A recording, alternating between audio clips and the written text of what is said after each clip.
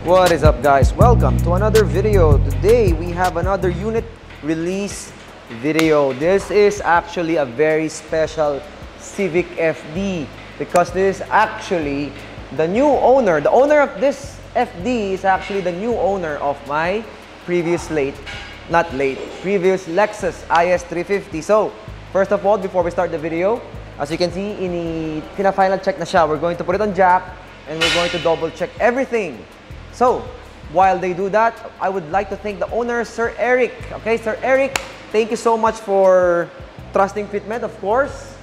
All right, so I'm back. I just adjusted the camera so I'm not sitting down. Sir Eric, thank you for trusting Fitment. You know how much we take value of your concern. We already discussed that before, and I hope we live up to the name. We live up to the, to what we represent, boss. So, what we have here for today is a unit release video because we have already done several Civics. Probably this is our 5th Civic FD, and he actually utilized the stock suspension. Stock suspension is he's on KYB replacement suspensions rather, but it's actually OEM. So, ang fun fact dito sa OEM, if you have a Civic FD, you don't really have to go coilovers. If you just really want a good drop, get a coilover set. Pero if you want a good riding car, okay, so stock suspension FD on bags is actually really good na. So, that being said, okay, we actually just finished the car today. I test drove the car. Okay, something to note nga pala, lahat ng Civic FD kailangan magpa-edit ng muffler. Kasi yung bag sa likod, malapit medyo sa stock piping. So, you really have to, yun nga, pinadala pa namin sa muffler shop kanina, and it will get an alignment tomorrow. It will be released a few days from now, so it's a good time to check the car. It already passed the first 2 leak tests, tama ba? Pumasa na siya? Okay, so we're gonna do another leak test, final leak test, before we release the car. So that being said, he actually got a Fitment Classic AMS package na single pump, stock suspension. So, if you're looking for a Civic FD air suspension package, this is actually really good. Ikutan natin to in a bit. Pakita ko yung suspension sa unahan, sa likod, and we will actually show you the backside as well. We won't be discussing much about the catalog or how to do the air suspension because we already made a. So you want to bag your Civic FD. If you want to watch that, if you want to know more about that, then I suggest watch that, then watch this. So let's actually show you the suspensions. Okay. On the front side, yan, stock suspension. Gusto ko lang pakita muna na stock suspension siya. So, yeah, no adjustment on the camber bolt, pero tinaas namin yung baso, fully welded, and hose lines are good. I'm actually checking it now before release. Okay naman, it's very spacious, the brake line is very obvious.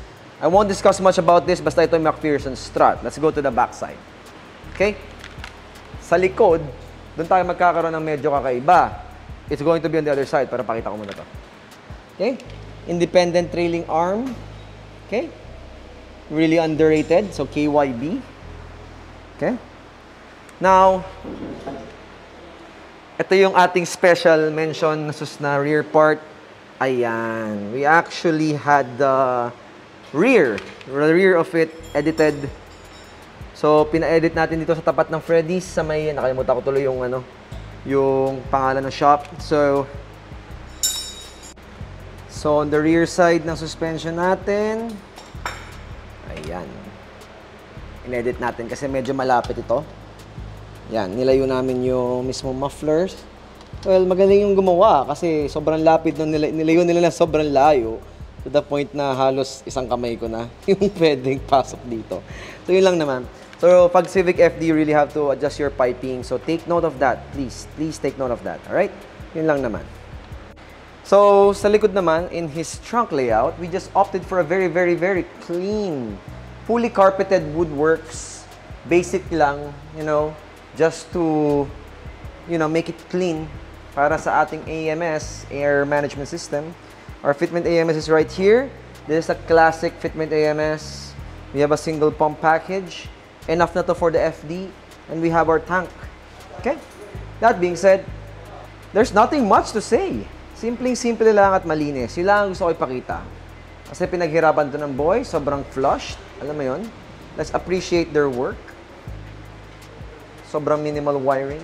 Alam mo, presentable. It doesn't hurt to be presentable. So yan. I'm going to go and put some stickers on this car sa gilid. Officially part of Fitment. So let's go do that right now.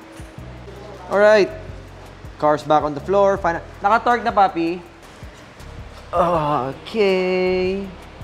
Fitment Type R. Shit, na-miss ko na magkabit sa FD. It's always a tight fit.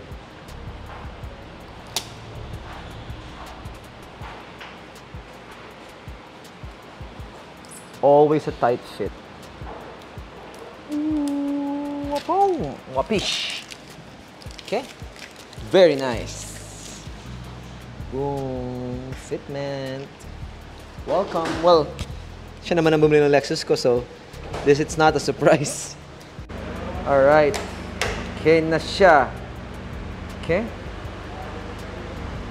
We're gonna drop the car, obviously.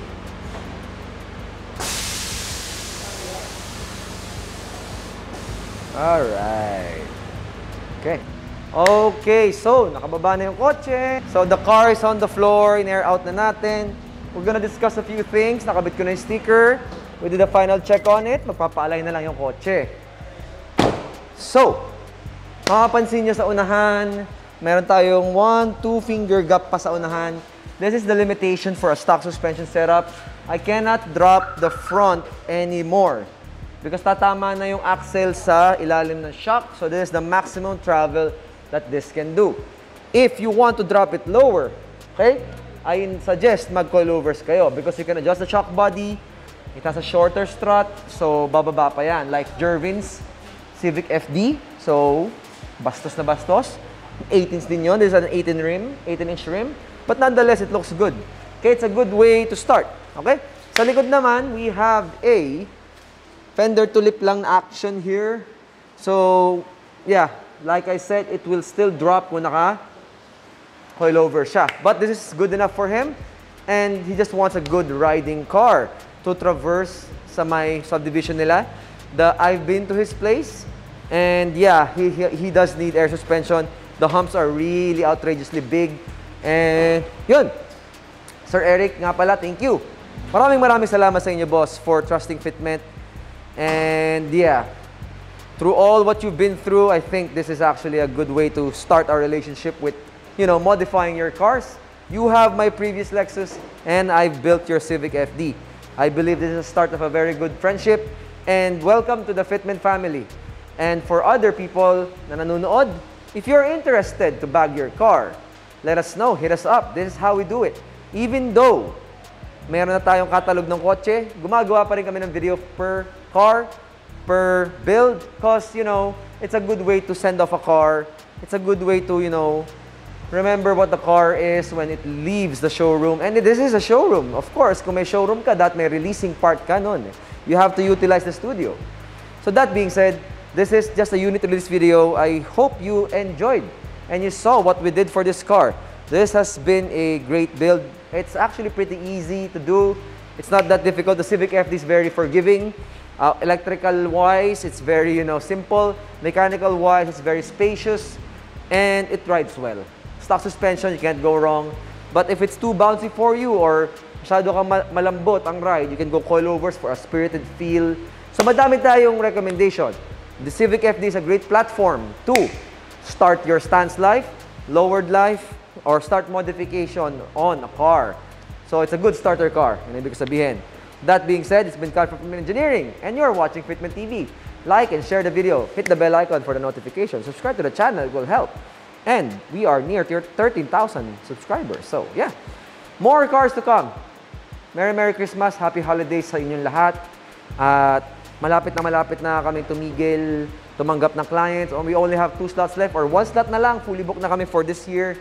And yes, big thanks sa lahat sa mga nanonood, sa mga sumusuporta. As you can see, after a big event, tuloy pa rin ang trabaho namin. Just because we are having fun doesn't mean we're doing your car. We're not doing your car. We're still building cars behind all of that. So, thank you for watching. It's been Carl from Fitment Engineering, and you're watching Fitment TV. I'll see you on the next episode. Goodbye.